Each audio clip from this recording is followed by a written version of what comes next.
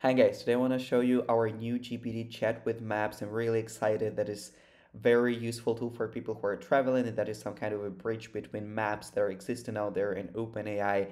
I will share the link in the description box below so that is super easy for you to find this particular GPT. And I think we are ready to jump in right into that. As always, it's super easy to use. However, in the very beginning, I would really recommend to ask the chat what are the features of chat with maps. So let's proceed with that as our first step of getting to know this particular tool. What are the features of chat with maps? And just like that, we already know all the features and capabilities of this particular tool. I also recommend from time to time to double check because we do update our tools, and that could be really useful for you to widen the horizons of the features that could be useful for your everyday life. So here you can see and infer from the context, as I mentioned before, that is some kind of a bridge between OpenAI and Google Maps, and that makes your research for traveling much easier. So you don't need to spend horrendous amount of time for research and what to do in the city. You can actually go out there and experience everything that our chat will compose for you with great recommendations.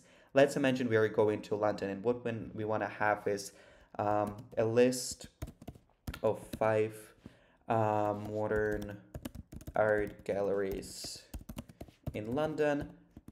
And just like that, we're gonna have the list of galleries we can attend to. We just click confirm right here, and we're gonna have the list of places we can visit without wasting time on research. Of course, there is some very typical recommendations. Some of them are less known. If you keep prompting or you prompt something less known, for sure you will get the results that you're looking for. Another trick that I really love to do is to actually compose the plan for the whole day. So let's say I have a day in week Hackney. Oh, Hackney. What should I do? And just like that, we usually have a list of activities and a whole agenda for the day. So it doesn't give you just tourist attractions and what you need to see in there. It also gives you breakfast and gives you walk-in tours.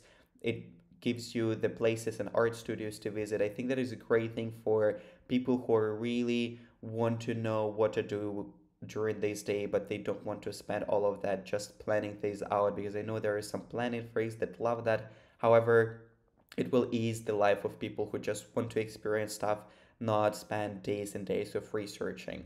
And the last thing that I wanted to show is, for example, we change the area. Let's say we're in South London right now. We want to a list of 5 Ethiopian places. Sometimes it's a bit more complicated to look for particular cuisine in an area. However, with this tool, it makes it super easy. We just click here to confirm.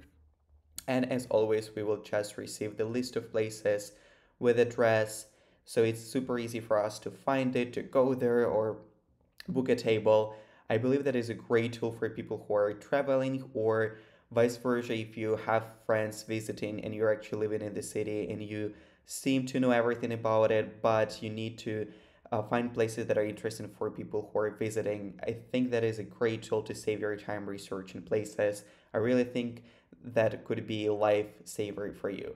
I hope this tutorial was useful, and in case you run into any problems with the tool, please feel free to contact our support team. There will be an email in the description box below, and have a great day, guys. Thank you for watching. Bye bye.